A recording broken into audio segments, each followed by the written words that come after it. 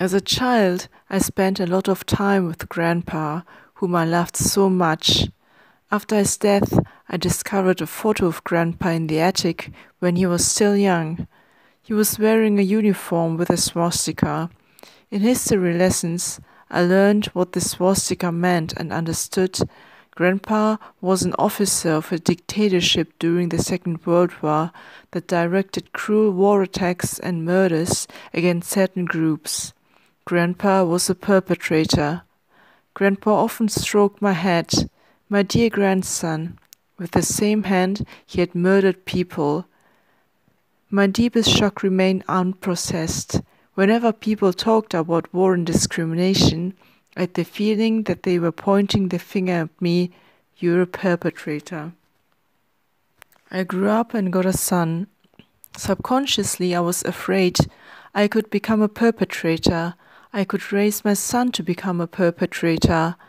One day, my son's class teacher said indignantly, "Someone has painted a swastika on the wall of the classroom. Please talk to your children about this." Shocked, I asked my son if he had drawn it.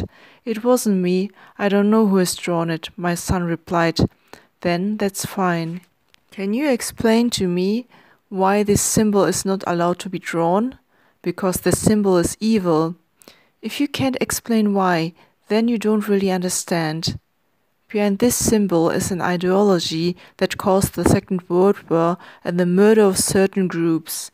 We have to learn from history. That's why we mustn't say a bad word about these groups."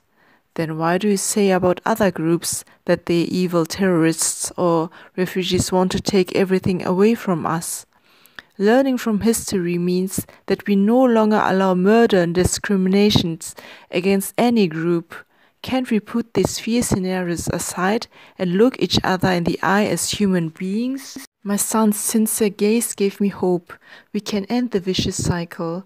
All my life I had been looking for an enemy on the outside to find the solution to my complicated feelings. In reality, there was no enemy on the outside.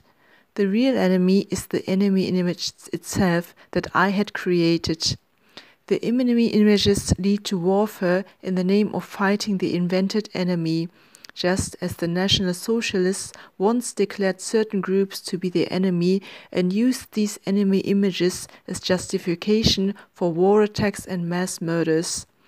Instead of pointing the finger at others, I want to hold up a mirror to myself in front of other people. Show all my hurt, confusion and shame instead of denying them.